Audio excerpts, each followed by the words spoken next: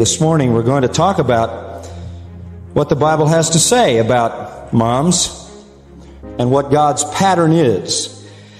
It is amazing, frankly, how our society has changed. It's amazing how our society's perception of a woman has changed, how the society's design for her role has changed. If you ever happen to be rummaging through any old magazines or old newspapers, kind you see in old bookstores and in your garage or your attic somewhere, and you look at the women that are portrayed in some of the ads in the past. You see mothers rocking babies and women in kitchens cooking dinner for families using some special product, or a woman sitting on a bed reading stories to her children. And pictures like that, images like that almost sound like fiction in our world today. When you look at the woman in advertising today, you see her dressed up in a slick business suit, swinging a briefcase as she sails down a crowded street. Or you see her in tights doing aerobics, or in a skimpy bathing suit half exposed. What is it that our society really views as the woman to be exalted, the woman to be honored? What does the excellent woman of the 90s really look like? What kind of woman is she? What is the modern superwoman? Well, I suppose if we created a composite, it might go a little like this. She works, builds her career, demands equal pay, refuses to submit to her husband demanding equality with him in everything, has an affair or two and a divorce or two, exercises her independence, relies on her own resources, doesn't want her husband or her children to threaten her personal goals, very often has her own bank account. She hires a maid or a cleaning service, eats out at least 50% of the time with her family or without, makes cold cereal and coffee the standard breakfast for everybody, quick frozen meals, the usual dinner fare, if there is a dinner fare at home, expects her husband to do at least an equal share of housework.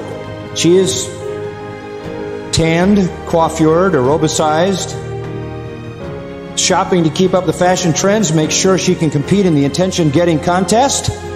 She puts the kids in a daycare center, makes sure each one has a TV in his room or a radio and a CD player so they are entertained all the time and don't bother her, leaving them to the brainwashing of the immoral materialistic society that pumps whatever it pumps through those media.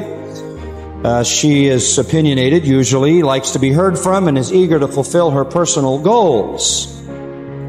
That's the kind of woman that the world applauds. She can't really stay married, can't stay happy, and her kids get into trouble and sometimes drugs and often become criminals. And she is far from the woman that God has called the excellent woman to be. What does God say a woman, a mother, is to be? Well, let's turn to Proverbs chapter 31, that time-honored, age-old portion of Scripture, and see what it has to say. Because herein is God's revelation of the excellent woman. Actually, it says in verse 10, an excellent wife. Here is the description. When it comes down to what a woman ought to be, this is it. Now, this is an ideal. This is a model. This doesn't describe some particular woman. This describes the ideal woman. There is a lot to be said about women in the book of Proverbs. As you know, the book of Proverbs is a list of proverbs or statements of wisdom. And throughout the book of Proverbs, there is a continual interest in women.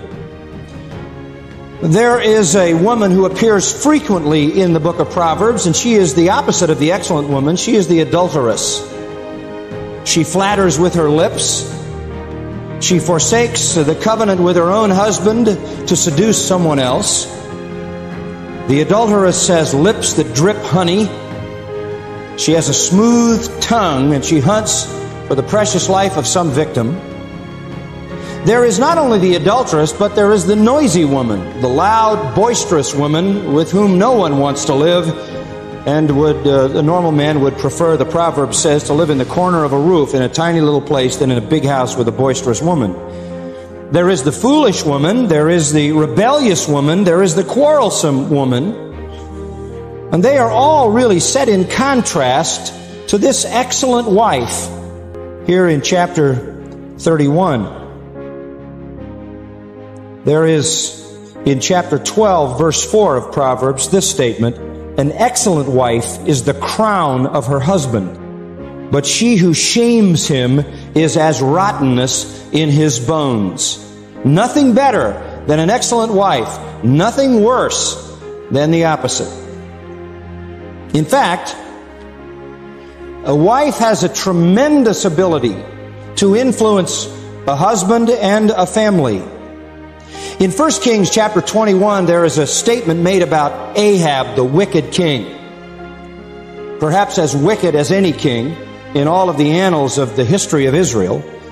It says of Ahab that he was wicked because he was incited to it by his wife, Jezebel. We talk about the fact that God has designed men to be the head of the family, and that means provision, and that means protection, that means leadership. Men have that responsibility. But men do not have more than, and perhaps not as much as, women when it comes to influence. Ahab was the man of his house. He was even the king. He was a leader. He was strong. But his life was shaped by the influence of his wife. A wife plays that role in the life of her husband and the life of her children. So turning from the adulterous and the noisy woman and the foolish woman, the rebellious woman, the quarrelsome woman, the woman who incites her husband to do evil, we come in chapter 31 to the excellent wife. And here is laid out for us the pattern for that woman. Now, by the way, just to give you a little bit of background, you look at verse 1. It says, the words of King Lemuel, the oracle or the speech or the burden which his mother taught him. Now, we don't know really anything about King Lemuel, but he had a good Jewish mother. And along with chicken soup and whatever else she provided for him, she gave him some really good advice.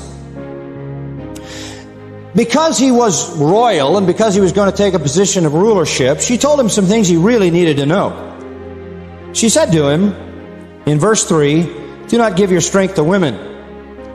Don't engage yourself in sexual liaisons with other women. In other words, don't commit fornication as a single man. Keep your life pure. Do not give away your strength to women. Those are the ways that destroy kings. She gave him some further good advice. Verse 4, don't drink. Don't drink wine, don't drink strong drink, because it clouds your judgment. She continued with this advice, and she says to him in verse 8, open your mouth for the dumb. In other words, speak for those people who can't speak for themselves, those people who are oppressed, those people who can't defend themselves, those people who are too small and insignificant to have a platform of self-defense. You take up their cause.